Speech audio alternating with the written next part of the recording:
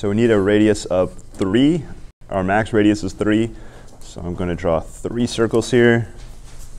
Try to make them have actually be circular and relatively sized correctly.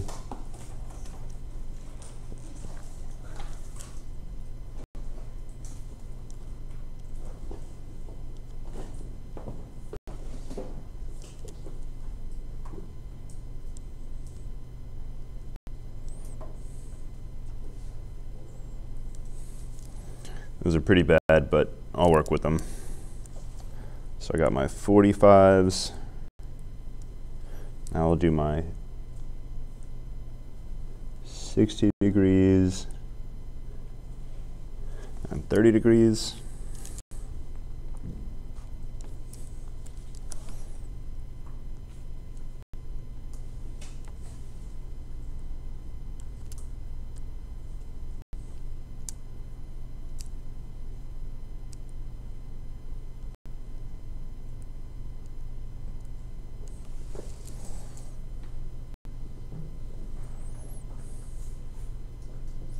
So I'll plot the first 2 points, and I'll switch over to blue for these. So 3, 0, radius 3, angle 0 is right out there. And now pi over 6, 2.74. So pi over 6, my first angle, 2.74. So that's between 2 and 3. And it's about 3/4 of the way between 2 and 3. And the last, or the third point, pi over 4, 2.42. So that's close to 2.5. So it's right about there. So I want you to graph the rest of the points off this chart right here. So pi over 3 and 2, and then keep going around. If things are written in order, you really only need to pay attention to the radii as you slowly move to the next angle. So as long as things are written in order, you just move to the next angle and then use the next radius.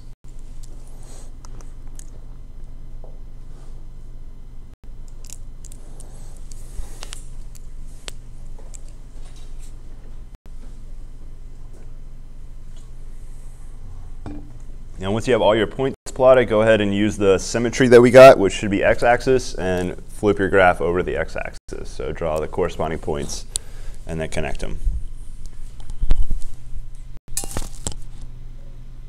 It's a good time for questions if you're not sure.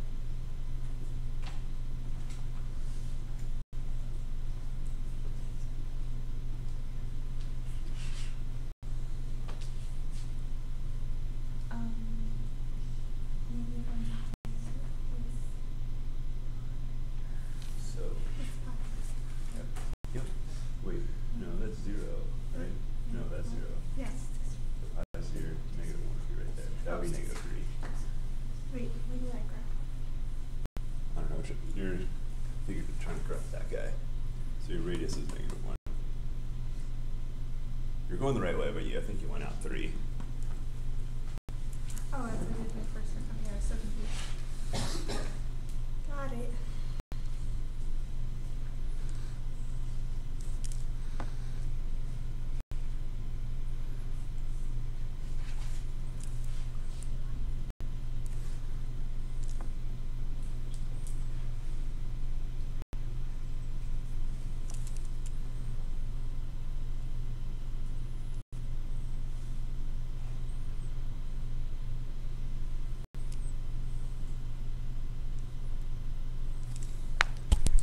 So this one had negative radii, which makes it a little bit tricky because you have to think of your angle and then graph on the other direction or the opposite direction. So any questions on the original points? They should look a lot like these. So I'm going to connect them together before I copy or use the mirror image, because otherwise I might not connect them in the right order. So I don't want to have too many points before I play connect the dots. All right. I already drew the other points. Oh, it's fine. You're probably, as long as you pay attention to which ones you drew when, you'll probably can connect them without a problem.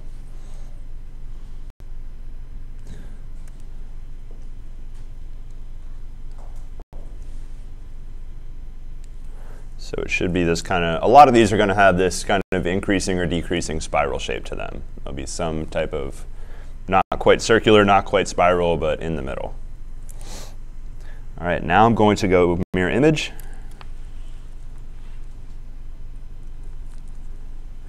We use the origin twice. We can't really write on top of a point, but we got to use the origin twice.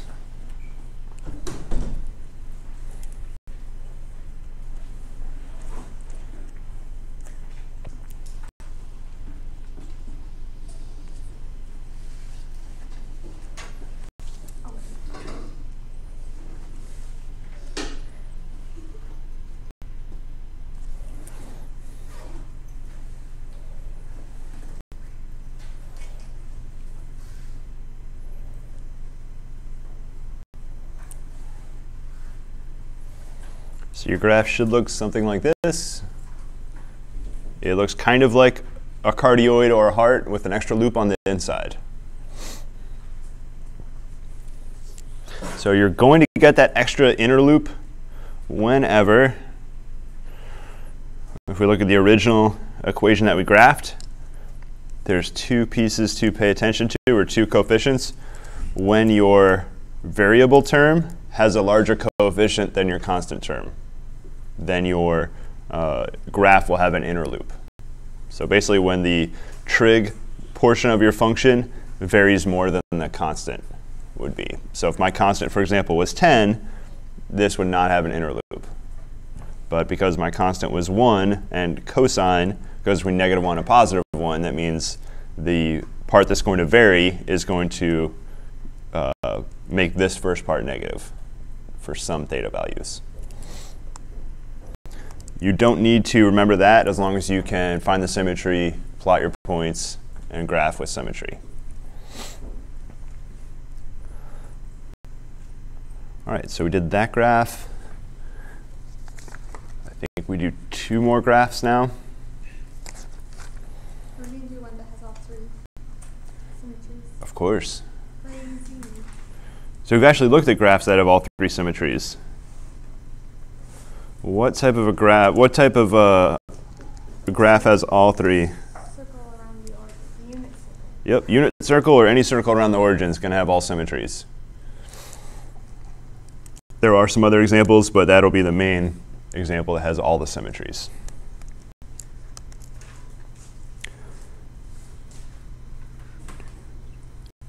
So this next example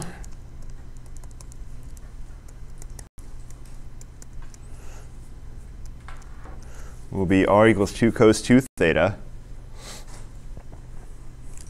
So something a little strange is happening. Instead of just theta as the input for cosine, this one is going to input 2 theta.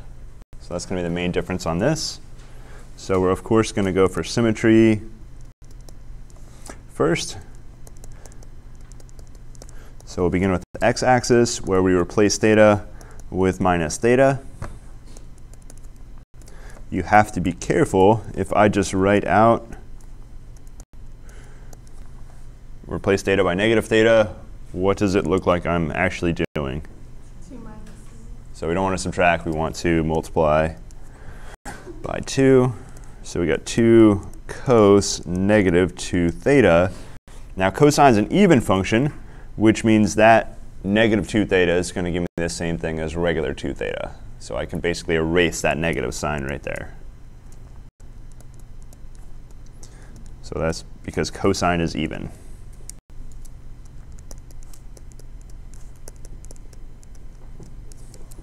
So we get passing our x-axis symmetry.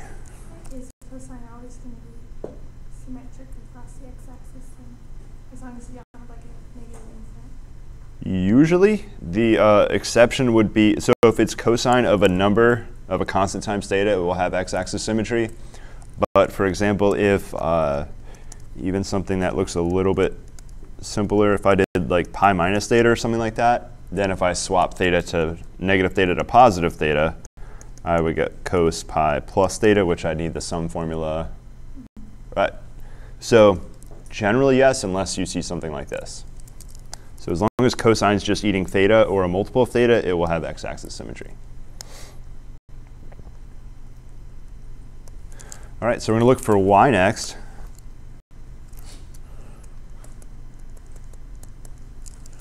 So here we're replacing theta with pi minus theta. So we have to be careful when we plug in. We have to multiply the whole thing, pi minus theta, by 2. So we got 2 pi minus 2 theta. And now we're going to use the difference formula for cosine.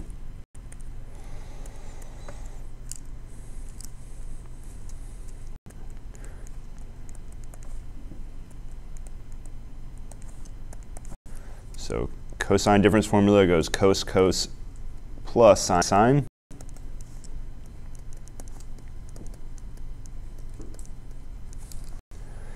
What is cosine 2 pi?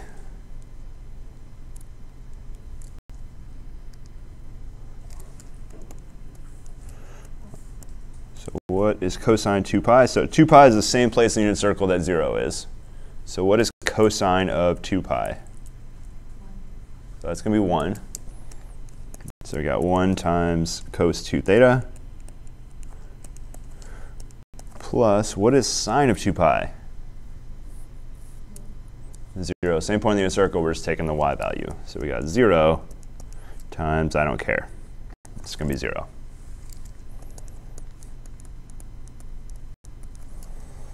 So this simplifies down to 2 cos 2 theta. That is exactly what we started with. Somewhere up here, it's written down. 2 cos 2 theta is what we started with. So we passed our y-axis test also.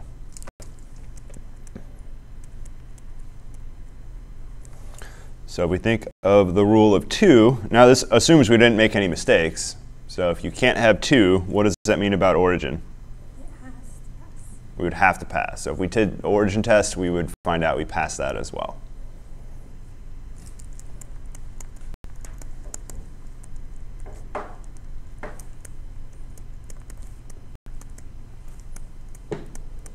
All right, so we have all 3 symmetries. That means not only can I reflect across the y-axis, I could reflect across the x-axis. I can also rotate halfway. So that's a whole lot of arrows right there. So everybody likes the first quadrant. Let's think about if we graphed out the first quadrant, I could then use y-axis symmetry to graph the second quadrant. So I'll flip over with y-axis symmetry. And then I can use x-axis symmetry to take quadrant 1 and 2, flip it over to get 3 and 4. So then I use x-axis symmetry, and I get everything all the way around the circle. So all I need to do is graph quadrant 1, and then I'll use symmetries. So we're going to clueless method.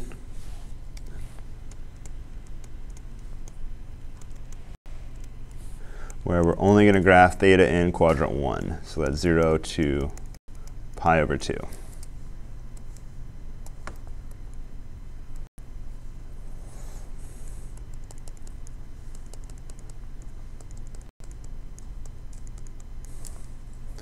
So first thing we have to do, cosine doesn't eat theta, cosine eats 2 theta. So we're going to double our theta value. Then we're going to feed it into cosine and use the approximate values. And then we multiply by 2 at the very end. So it's 2 cos 2 theta. All right, so let's double all the theta values. So 2 times 0 is 0. 2 times pi over 6 is pi over 3. 2 times pi over 4 is pi over 2. 2 times pi over 3, 2 pi over 3. And 2 times pi over 2 is pi. Be a little careful when you apply the cosine function, because these, we're basically skipping angles. So we go now from 0, we're skipping pi over 6, going to pi over 3. And then we're skipping, oh no, then we go right to pi over 2. So be a little careful about the cosine values you fill in, because they're not the regular order. So find all those cosine values.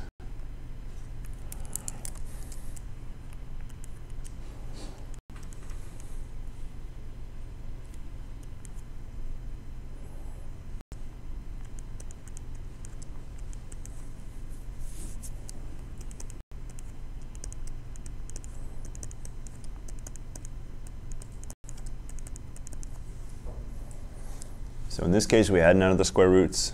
These were all relatively nice cosine values. And just double all of these.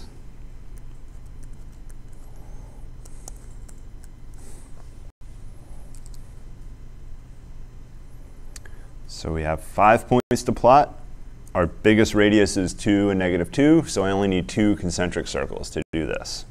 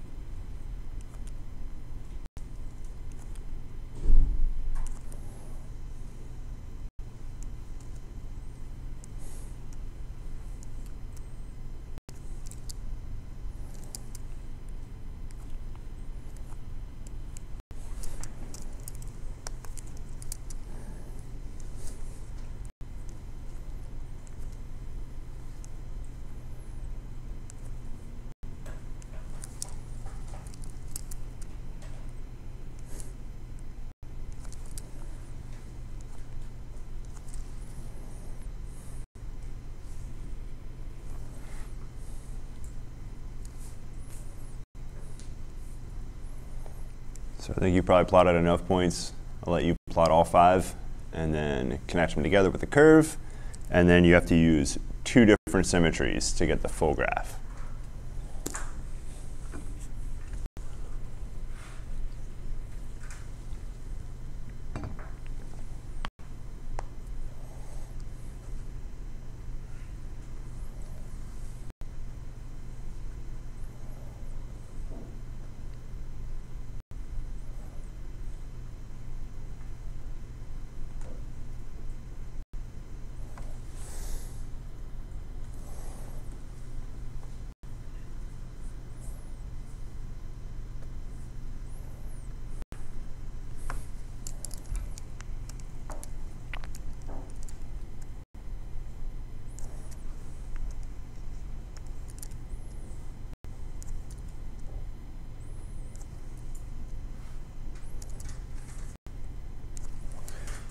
And make sure you don't read the angles in the second column, because you're using the angles from the first column and the radius from the last column. So don't read the second column angle.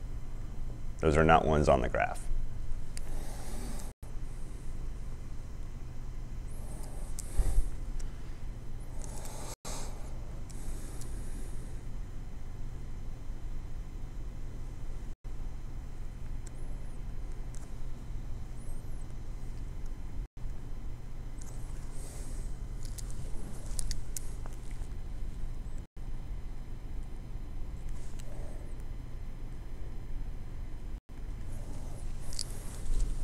So you should have this weird C-type shape down there.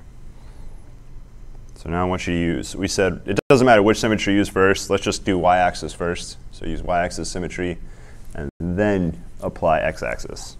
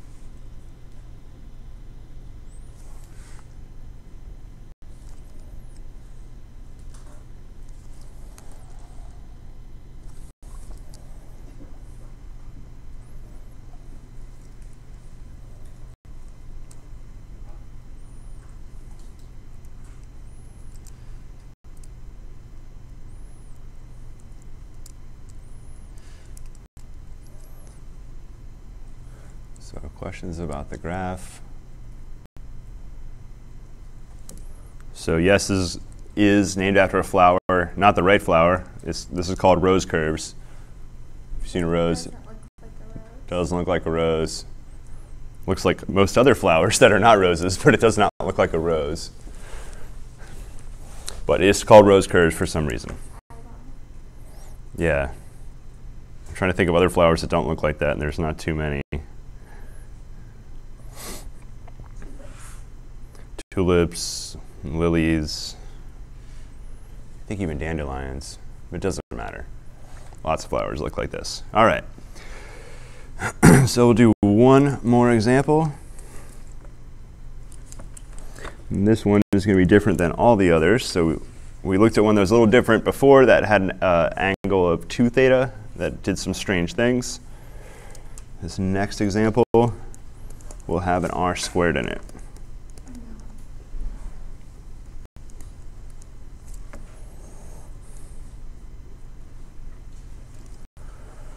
Okay, so r squared equals this. If we solve for r is plus or minus square root 4 sine 2 theta, which is plus or minus 2 square root sine 2 theta. So that means r is either going to be positive or negative. So basically you're going to get 2 r values for each angle. So you're going to plot 2 points at the same time. So it's going to be a little bit tricky. Hopefully it doesn't mess up our values too much. Let's go ahead and find symmetry. I strongly recommend use the original to find symmetry. Don't use that square root version. So we're going to find symmetry off the original there.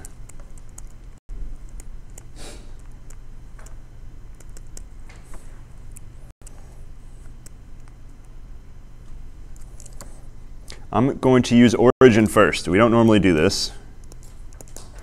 One of the origin tests is replace r with negative r. So that's one of the 2 origin tests. So why is this going to be really easy? I just see r, drop in negative r. So how do I simplify negative r squared? Just regular r squared. So that squaring makes it positive. So it doesn't matter if r was negative or positive. You're going to square it, and it's going to force it to be positive. So we just passed the origin test right there.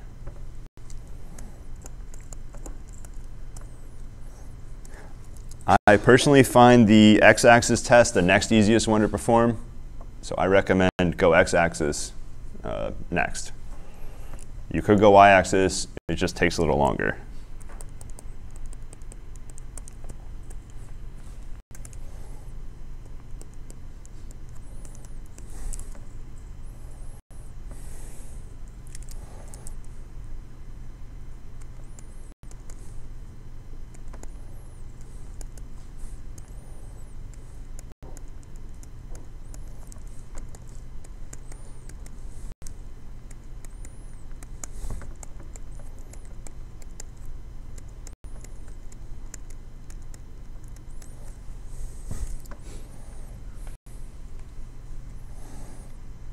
So with our x-axis, we know sine is odd, so that negative is basically going to pull through the sine function. And we're going to get something different. That one negative sign messes everything up.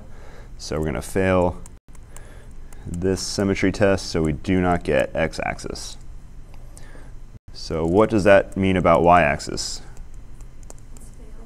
You got to automatically fail because you can't have 2 of them. So it's automatically failed. All right, so we just have origin. So we actually get some choices with origin. Let's think about just the first quadrant. If we graph the first quadrant, origin symmetry gives us the third quadrant. It's a little strange, but you rotate halfway and you get the third quadrant. So we're going to need to graph a little more than quadrant 1. So we have a choice. I could do quadrant 1 and 2, and then that rotates to 3 and 4. So I could do 1 and 2. That's an option. The other option is I could do 1 and 4, and that will rotate to 2 and 3. So it doesn't matter which of the 2 quadrants that you go for. I'll just go for 1 and 2. arbitrarily. It's the one that I thought of first. So we'll graph 1 and 2 values. So we got theta 0, pi over 6, pi over 4, pi over 3, pi over 2, 2 pi over 3, 3 pi over 4, 5 pi over 6, and pi. The first thing we're going to do is double our angle just like last time. Then apply the sine function.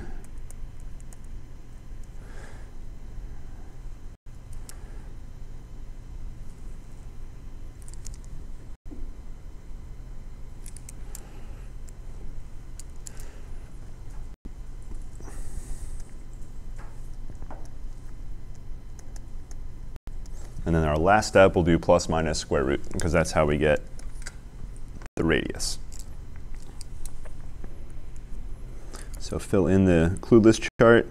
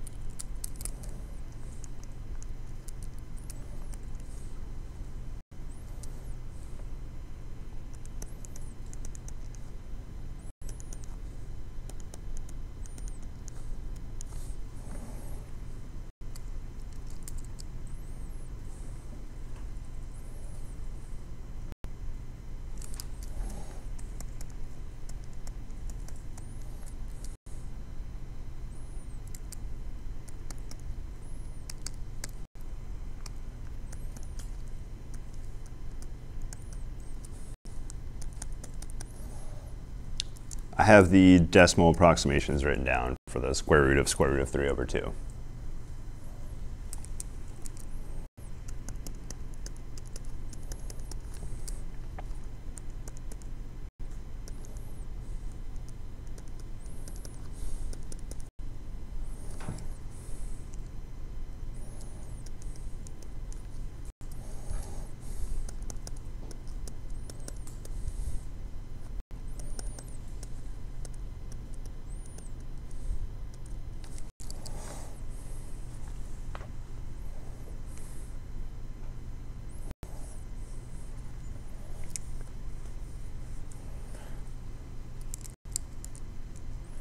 So are there any questions about the first 5 values?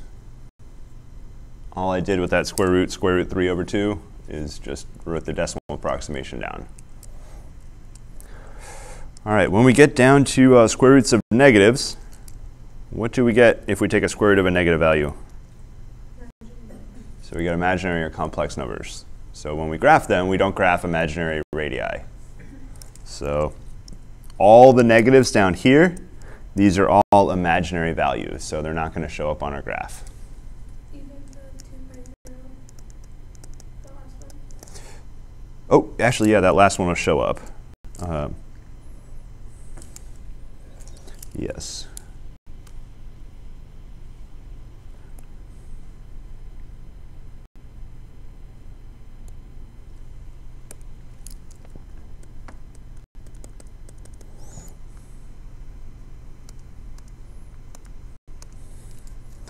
All right, so let's graph these. We'll graph all the positive radii first, connect them together, and then we'll regraph with the negative radii. So graph all the positives first, then all the negatives. I'm going to draw my graph to the right. It'll be easier to see. Oh, they won't let me move to the right.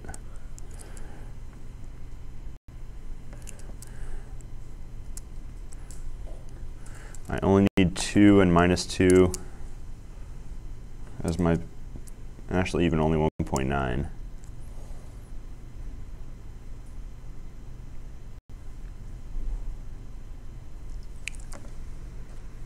Oh, wait, I really messed up here.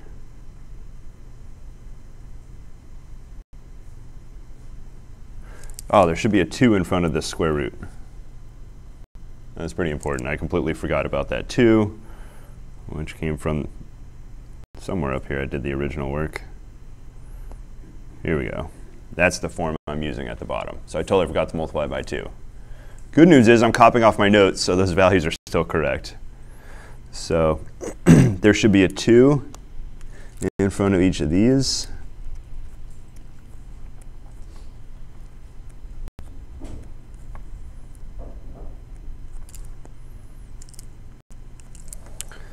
However, my approximate values already included that times 2.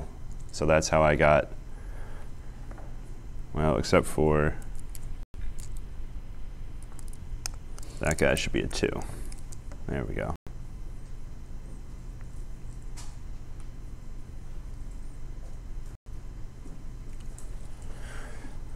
All right, now my value should be correct. So our biggest radius is 2. So I only need 2 concentric circles.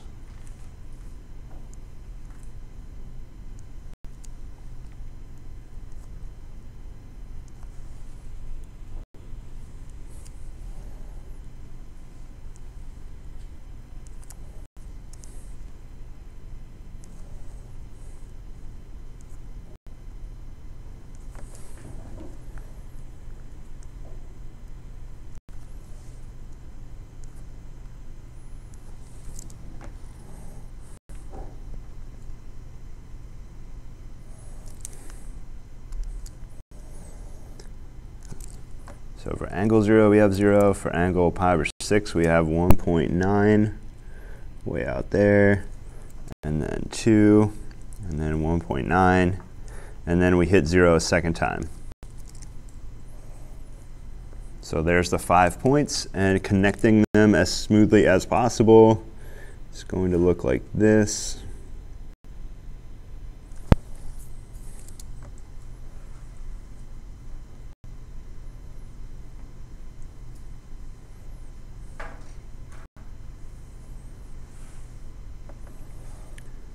All right, so that is positive, all the positive radii. So now I'm going to graph again with all the negative values right here.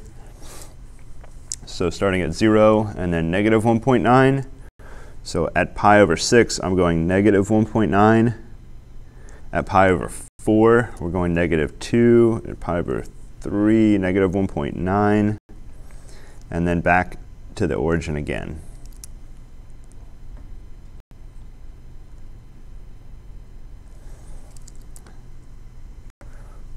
So we have this shape right here.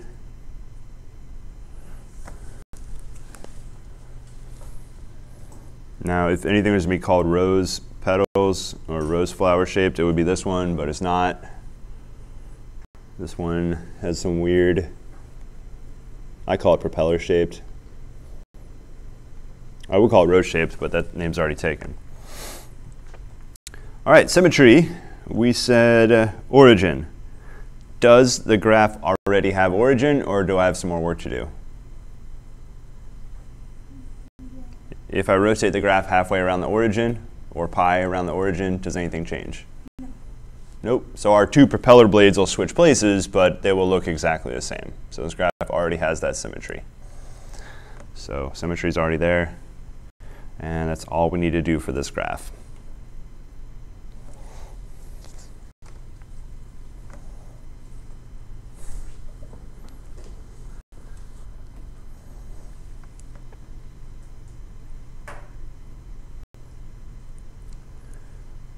So we're about to jump into the next section, which is called complex numbers. So we are going to look at complex numbers. And you should be asking yourself, why are we looking at complex numbers in a trigonometry class? That's exactly what I was asking myself. Good. Why are we? We're going to consider them as polar complex numbers.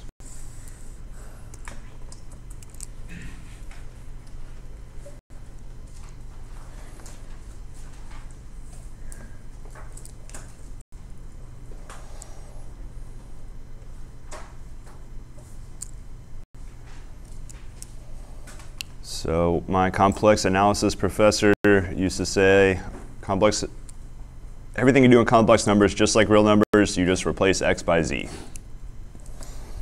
So that's a good quote. I'll put right here, replace x by z.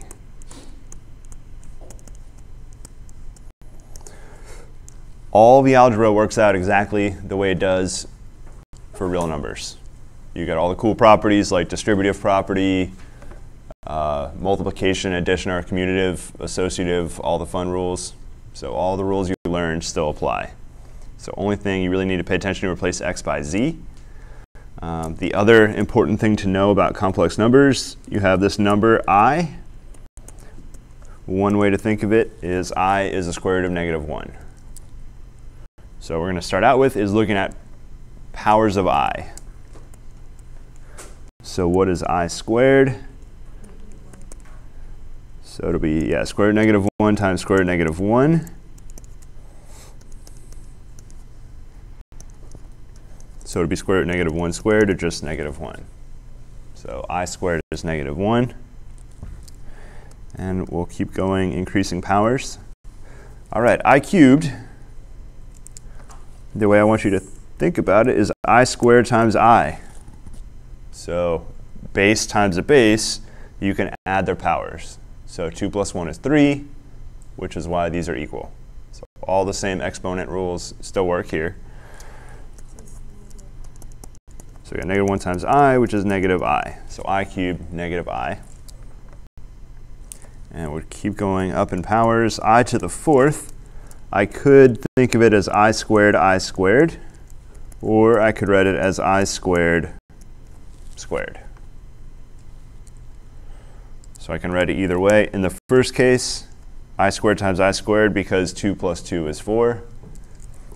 How do we do exponents of exponents? What do I do with those two exponents? So I don't add them together. When it's exponents of exponents, you multiply them. And 2 plus 2 also happens to equal 4, which is why I can write it in the two different ways. Now just replace I squared by -I. No, -1, geez. I squared is -1. And of course we know -1 squared is +1. All right, I to the 4th is regular 1. So we'll look at I to the 5th power. So I could write this as I to the 4th times I. So that's pulled out I to the 4th, and I'm just left with I to the 1st power. Why did I pull out I to the 4th and not I cubed and I squared? What's good about I to the 4th? It's 1. So it's 1 times I, which is just I. So basically, I to the 4th is 1. So you can multiply by I to the 4th. You can divide by I to the 4th whenever you want. It's not going to change anything. So it's I to the 5th. Tell me about I to the 6th, 7th. So simplify I to the 6th and I to the 7th. I'll give you a hint. I to the 4th is 1. So use that property.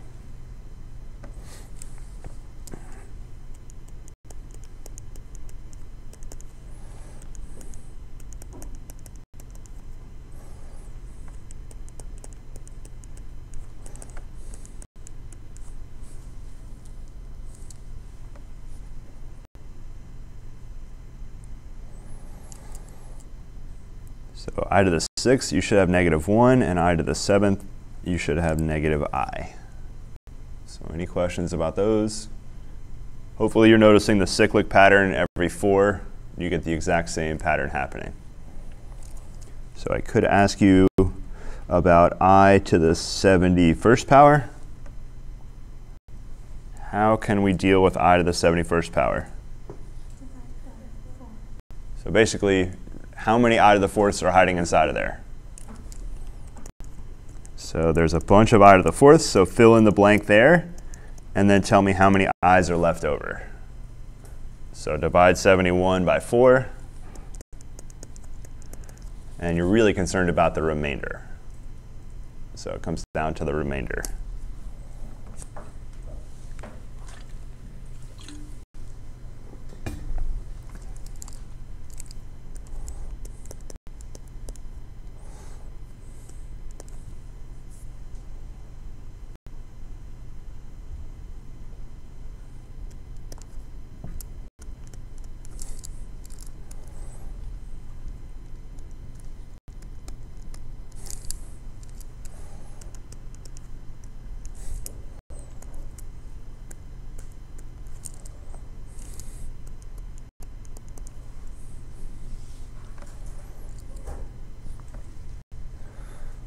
So we got 17 I to the 4th hiding in there, and we had 3 left over. It really only depended on how many we had left over. All right, so that's how we can do high powers of I. What about negative powers? There's a few ways to deal with negative powers. So this, of course, is I to the negative 1.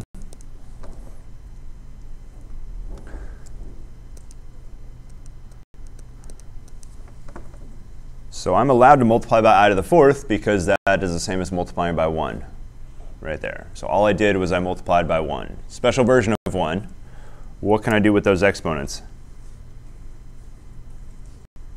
Bases are the same, so I add the exponents. So this is I cubed, which is negative I. So that's kind of strange.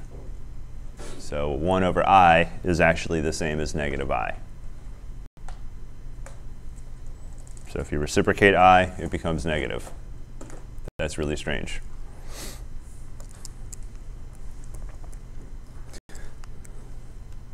So tell me what I to the negative 2 power is.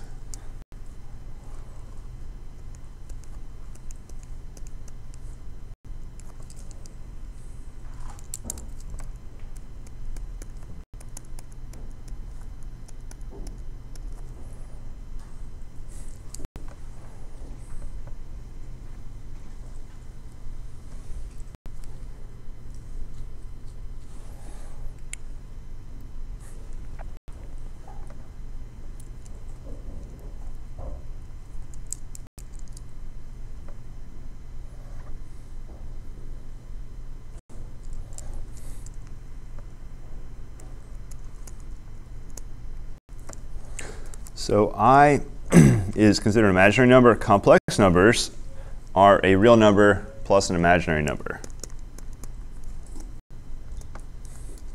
So we'll define it. We're going to use this capital C. So complex numbers look like A plus BI such that A and B are both real numbers.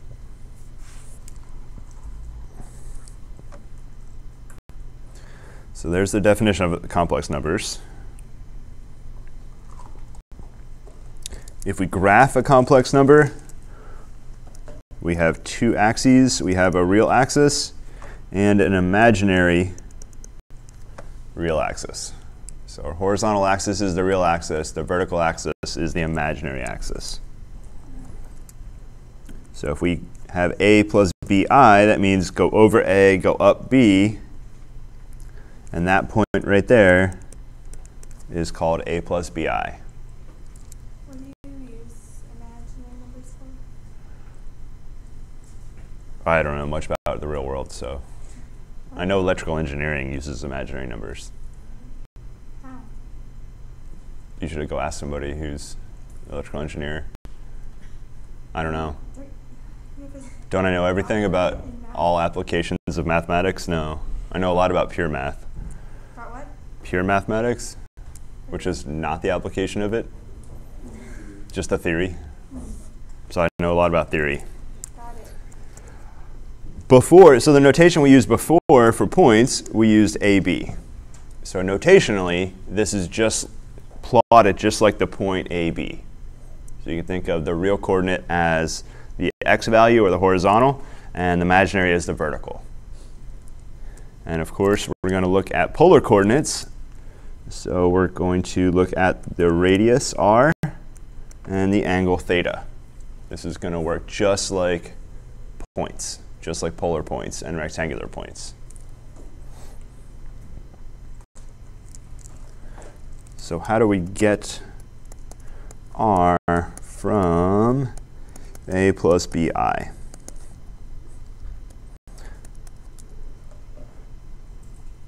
So how does r relate to a and b? I'll redraw my triangle.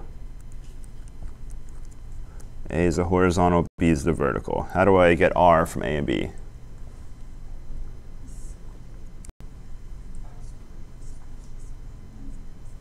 You know the answer. You knew the answer the first day of class. Square root. I just don't want to be wrong. I'm always right. It would be so bad if I was wrong once. All right, so there's r. We have a special name for this. This is called the modulus right here. So when you're dealing with complex numbers, it's called the modulus.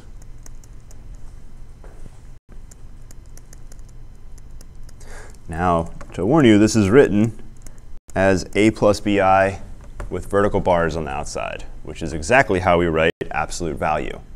So it's going to be written just like absolute value. Is it absolute value? Yes, Okay.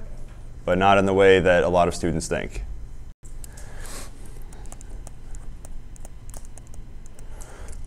So we'll detour for a minute and talk about absolute value of real numbers and how it's exactly the same as this.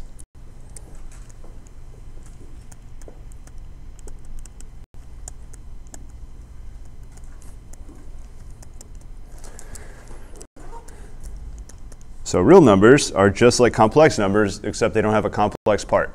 So they got, oh, that should be an I, not 0b. All right, so real numbers are just like complex numbers. They don't have the imaginary part. So they would be written all like this. So whatever number you're thinking of, if your favorite number is 7, you just think 7 plus no i's. That's 7. All right, follow the same strategy we just looked at. I have it in the bottom left corner. It's square root. And you want to be careful. It's a squared plus 0 squared. So I'm just taking, you take the coefficient of I. You don't take I itself. So you're taking the number in front of I, which is 0. So we get square root a squared, also known as absolute value of a. Not quite a itself, because if a is negative, if I square it first and then go square root, I will get the absolute value. So it is absolute value. However, this is the common mistake I see.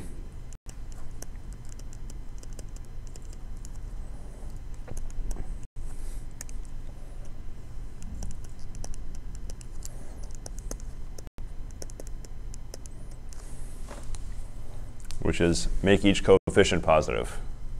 That's not the same thing. So don't just make the coefficients positive. It's an operation. You square the coefficients and then add them together, take a square root. So don't just make individually the terms positive. That is not the absolute value or the modulus.